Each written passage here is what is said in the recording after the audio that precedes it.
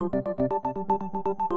turns out this galaxy is a pretty crowded place. A new study of NASA data says there are billions and billions of planets similar to Earth in the Milky Way alone. Researchers at the University of California, Berkeley estimate about 22% of stars similar to our Sun have planets of similar size and temperature to Earth.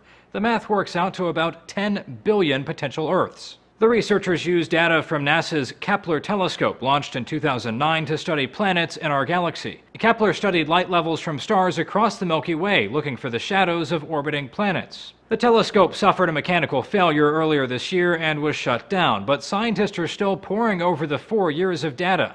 More than 3,600 planet candidates have been found so far. The study's lead researcher, Eric Pettigura, says this analysis will give scientists a better picture of where to look in the search for a hospitable planet. When you look up at the thousands of stars in the night sky, the nearest Sun-like star with an Earth-sized planet in its habitable zone is probably only 12 light-years away and can be seen with the naked eye. That is amazing. Of course, there's still a world of difference between Earth-like and habitable planets. A Slate writer notes many of these planets might be, quote, a blazing hell like Venus, or a cold, desolate desert like Mars. Or it may have a lot of ammonia in the air, or some other noxious gas. We don't know anything yet about such contingencies. The study was published Monday in the journal Proceedings of the National Academy of Science.